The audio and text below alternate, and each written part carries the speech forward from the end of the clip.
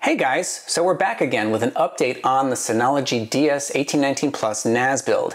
In my previous video, we built up this NAS from scratch with an SHR2 RAID configuration and ran it over a 10 gigabit network connection using the Synology 10 gig network card in the NAS.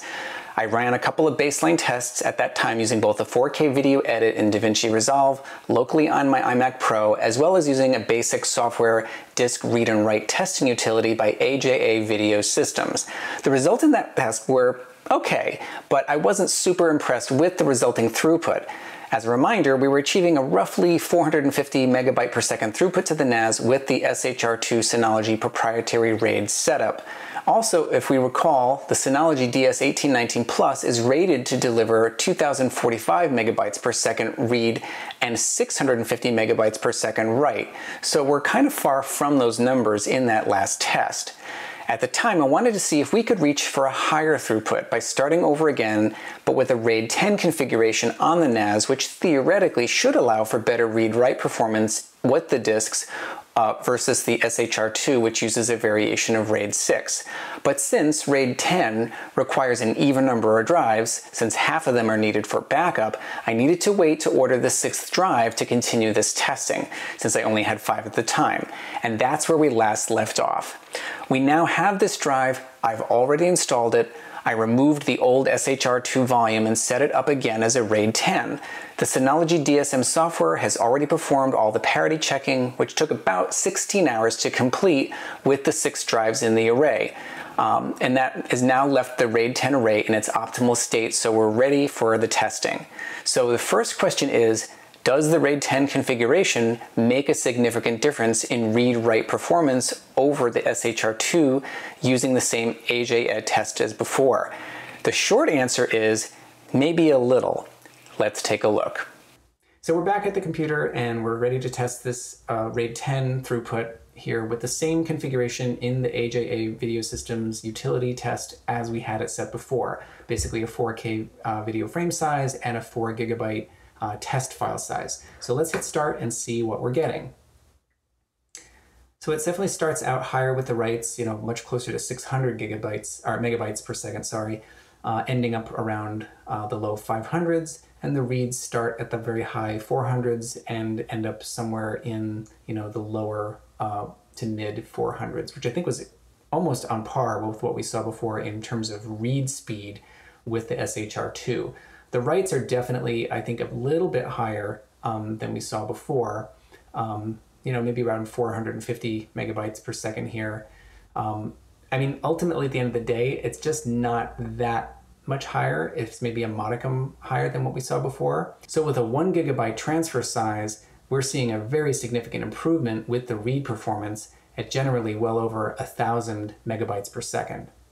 When running the same AJA test over the 10 gig network connection to the Synology NAS in a RAID 10 configuration, we're now seeing what seems like a modest increase in at least the write speed using the same 4 gigabyte file size that I had used in the original AJA file transfer test. So it looks like we're getting a little closer to 500 megabytes per second versus the previous 450 megabytes per second on average. The read performance is maybe slightly better, but not significantly improved from what I can see here using the software as a baseline test. One thing I did notice is if we switch to a 1 gigabyte file size, we're now seeing closer to 1000 megabytes per second or close to 8.5 gigabits per second throughput. That seems pretty decent. However, I did not run this test at 1K file size with SHR2, unfortunately, and that would have been a good thing to test and run. But there's a few more things to note here with regard to how the actual network testing is being done. I did discover during this round of testing that it's not just the read-write performance that we need to take a look at, but also the network speed and network throughput. I needed to see what kind of raw speeds we're getting over my 10 gig connection here, so I downloaded and installed a software tool called iPerf on my Mac, or actually iPerf 3. I also installed this on the Synology. iPerf is basically a Synology command line utility that is commonly used to test network speed. Now, to keep this video shorter, I'm not going to go into how to set all that stuff up. There's plenty of good YouTube videos that cover how to do this already, and it wasn't all that hard to get set up. But you do need to know a little bit on how to do basic system commands in the terminal, as well as how to use the SSH command to remotely log into your Synology NAS, because you do have to run iPerf there as well as from your computer to do the test. From the other research I've done on YouTube, this speed seems kind of on par with what others are getting with Synology over a 10 gigabit connection. I'm not quite sure what the delta is caused between these iPerf speeds that we're seeing here and a full 10 gigabit per second of throughput, but I'm guessing it's likely due to the Synology CPU or the constraints of the NAS itself, or perhaps even the 10 gigabit card. So let's assume for the moment that 5 to 7 gigabits per second between the iMac Pro over the network through the switch into the Synology NAS is pretty good. I also realized something else, which is we need to do this test again with setting something in your network configuration called jumbo frame sizes. This is the network packet configuration in terms of how things are delivered between everything in the chain. You can think of these jumbo frames as a little bit like increasing the cart size carrying everything across the network. Now, without jumbo frames being set, I was only getting around 1 to 1.5 gigabits per second. So this was a pretty important discovery and may have invalidated, unfortunately, the testing that I did in the last video with SHR2 because the jumbo frames weren't properly set. Jumbo frames have to be configured on everything in the chain between your computer and the NAS itself. In my case, this was done on the iMac Pro here, in the system preferences, also on the Ubiquiti switch itself via the port settings, and on the Synology itself, which is performed in the DSM management software under the LAN setting for the 10 gigabit input connection. Now, with all three of these settings now properly configured to 9,000 size jumbo frames, this resulted in the 5 to 7 gigabit per second throughput that I'm now seeing with iPerf. So I think before the default frame size was set to something like 1500. Now I'm sure it might be worth experimenting with different frame sizes, but 9,000 is the general maximum the settings would allow, and it's also a number that I read was recommended for doing video editing. So we're going to go with that 9,000 size for now. Okay, so where do we stand? At this point, I am not completely convinced that Raid 10 is the reason that we're seeing any modicum of improvement in the throughput testing with the AJA disk utility.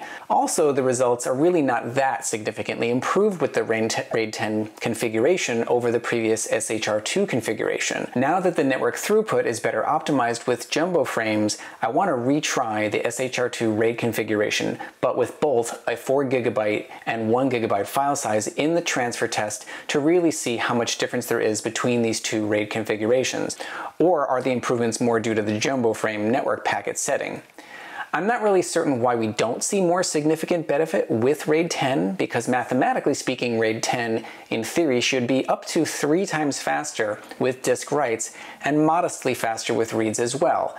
Further, Raid 10 does use a lot of additional disk space resources to achieve its redundancy, taking out half of your total storage available for this redundancy. I'm going to try this SHR2 Raid configuration just one more time to get a better baseline of testing between it and the Raid 10 setup now that we have jumbo frames engaged and with both a 4K and 1K file size for the transfer. If the results are close to what we've seen just now with the Raid 10 setup and jumbo frames, then I'm going to be inclined to just stay with the SHR2 setup. It's much more flexible. And then we can try some of the video editing tests to see how it feels to work across the NAS and determine an editing workflow with 4K video. So let's blow this RAID up one more time and build the SHR2 back up with the 6 disks we have now in this jumbo frame optimized network environment.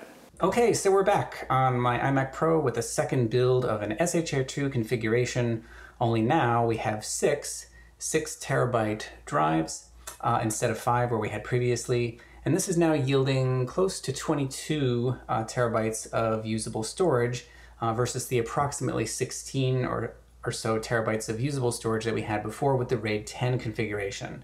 So let's start by rechecking the read-write performance to the NAS with the AJA disk utility in the same configuration as before.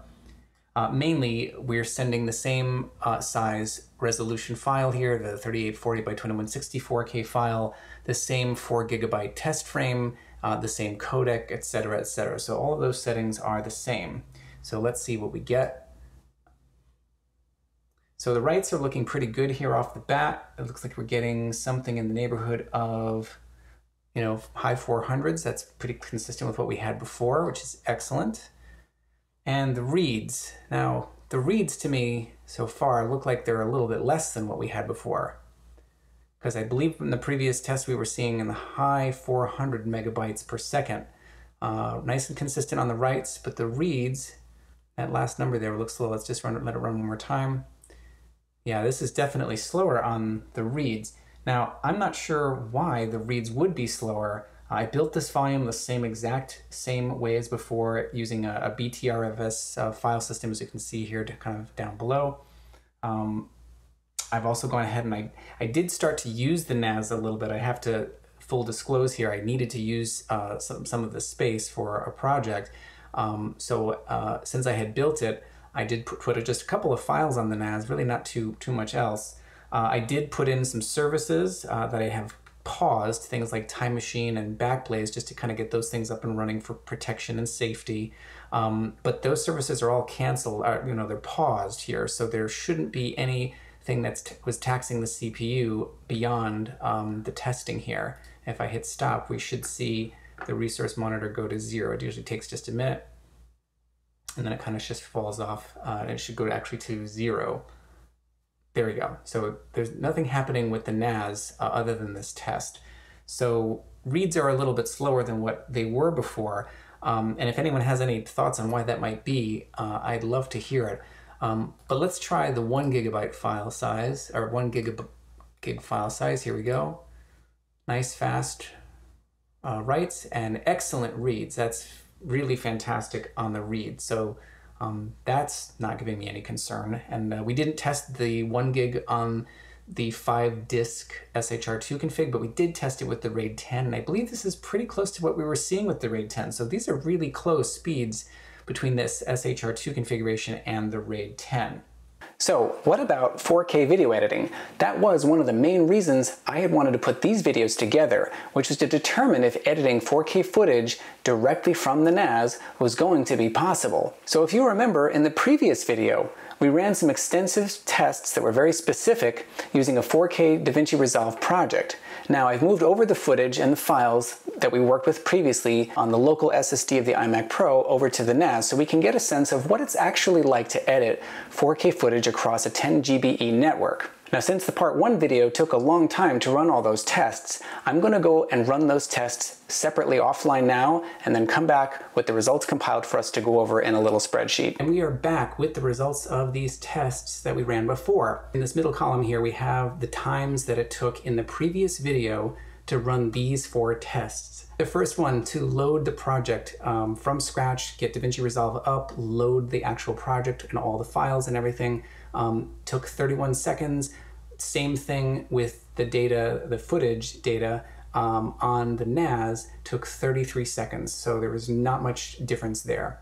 Both of the projects do play back in real time, but I have a note here that we have to talk about later with regard to where the cache is operating from.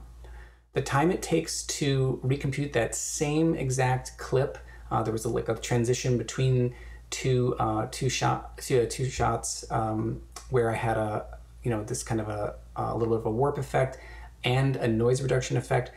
Previously working right off of the SSD drive took 56 seconds. It took 58 seconds on the SHR2 NAS setup. That's not surprising, because these files are really, at this point, they should be kind of working off of the cache, so that didn't seem to have much of an impact, and that's expected. Now, the time to render the deliverable will touch and run across the network, for sure, and I was very pleased to see that there wasn't a whole lot of difference in the render time.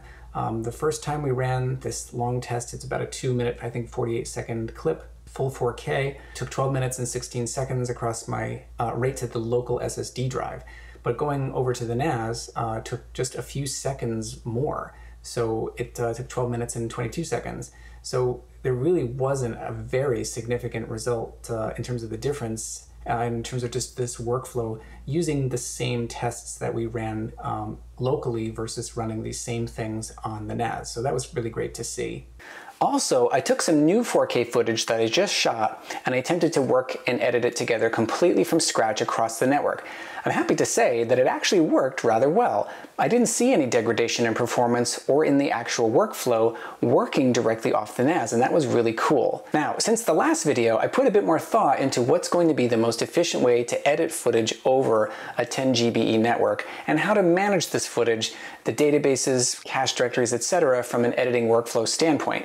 Now, you could put all of these things over on the NAS, but it's not absolutely necessary, and neither is it the most efficient way to work.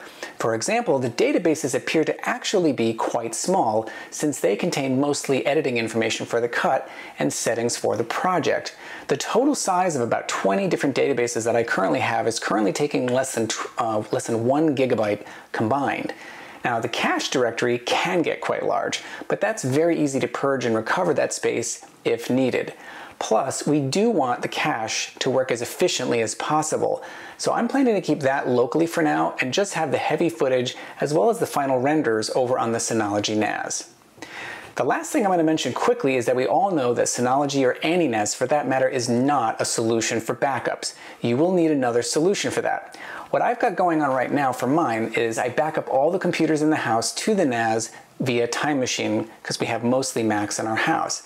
And I'm currently using the Backblaze S2 solution to back up the NAS to the cloud. It works really fast, at least over my network connection. It has a great interface, and it gives me a great peace of mind that if one of my computers happens to fail, I have a backup. If the NAS fails, I have a backup in the cloud. So definitely let me know in the comments below if you'd like to see me do a short video on how I set all that up. The Synology and Backblaze companies have worked together to make this configuration really seamless right in the software panel of the DSM software. So in conclusion, with these tests completed for both Raid 10 and SHR2 configurations over an optimized network with jumbo frames, I'm going to go with the SHR2 configuration for my Raid.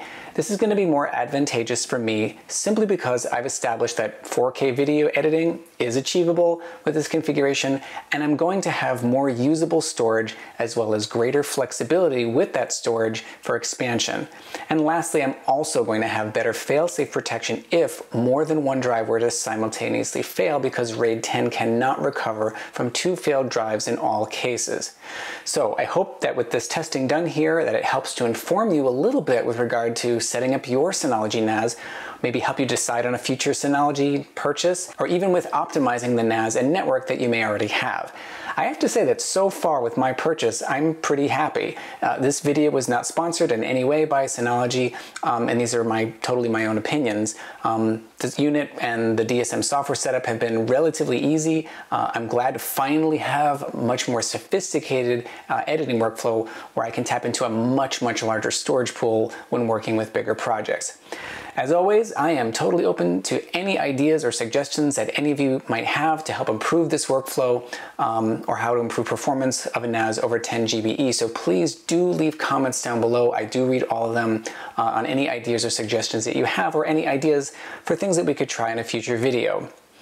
If you like this video, it would be totally awesome if you could take the time right now to drop a like and hit the subscribe button down below so that you can be notified on future tech videos that I create. I love the engagement with you all in YouTube land, and it really gets me pumped to grow this channel from here. Finally, I do have a few Amazon affiliate links down below, so if you happen to be in the market for a Synology NAS or any of the equipment that we've talked about here in these videos, please consider using these links to make your purchase. You don't have to, of course, and there's no increased cost to you whatsoever for using them, but if you do decide to click through to Amazon to make a purchase, then I do receive a very small commission for the effort to create informational content like this. You can kind of think of the YouTube affiliate links as a great way to donate to a channel without having to spend any additional money for a purchase that you were planning to make anyway. And of course, I would be super grateful because it really does help to support my channel. So that's it for now. I hope you're having an awesome day wherever you are, and that you and your loved ones are healthy and staying safe. I appreciate you, and I will catch you in the next one.